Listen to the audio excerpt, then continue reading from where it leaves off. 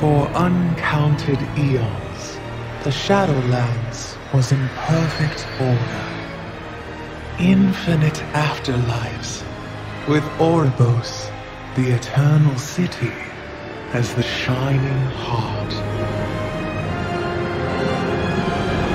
Every mortal soul came before the Arbiter, and she, ever wise, experienced all that had shaped a soul in life. With this knowledge, she consigned every soul to the afterlife it justly deserved. Until...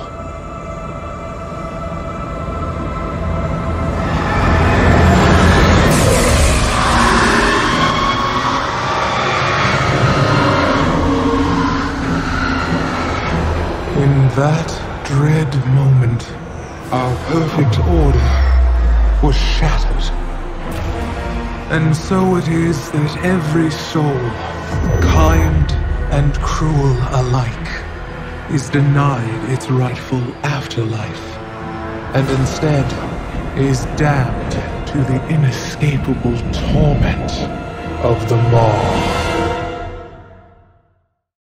Now souls rich with anima travel only to the Maw. We have tried everything to stop it, to awaken our blessed Arbiter, to no avail.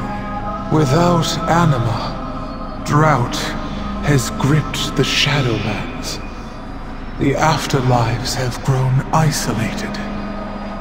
Fear and uncertainty haunt us all, with countless souls feeding the jailer.